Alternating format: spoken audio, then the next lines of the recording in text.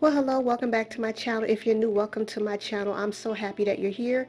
I just wanted to come on and do a really quick tour of my kitchen in my new home. I've only been here for just a few weeks, but this is basically as far as I got. But I just wanted to give you guys an idea of the new kitchen and how far I got so far. This is a rug that I had hauled on a previous haul.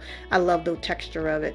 But yeah, this kitchen I really like. It has a lot more storage. We had a lot of storage in our home before we sold it, and then we were in like a small apartment, so I'm so happy that we're here now. And as you can see, there's a lot of storage and a lot of counter space. I also like the flooring and the pendant lights and everything as far as that's concerned. So I just wanted to pan around a little bit. This is just a pantry, a lot of cupboard, a lot of storage, like I said. And also, I like the backsplash, but also these cabinets, some of them are like clear frosted glass, so eventually I'll probably find some cute little decor items to put in there. But yeah, just give a quick pan around of the kitchen. And I have some bar stools with nail head trim that I had previously from my house, and they just happen to match because I like to buy neutral colors for furniture so that way I can change up the decor whenever I like to.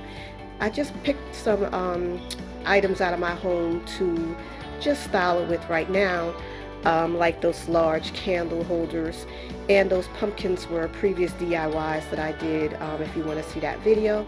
But this cake stand, it's marble and gold, I picked up from World Market, which I absolutely love.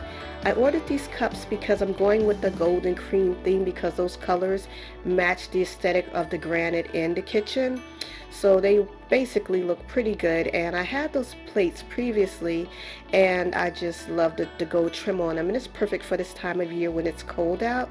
You could just grab a cup and get something warm to drink in this cold crisp weather, so that's perfect for that. And that little cloche that was up there, I picked that up from Home Goods for like only $9 the other day, and it's still a great sale that they have going on right now.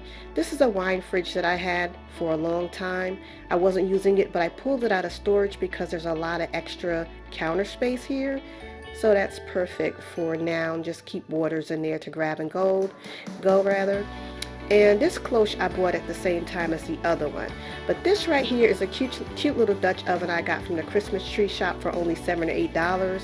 It's adorable, and I keep it on the cooktop for now for this part of the year, seasonal. It's so cute though, I love it.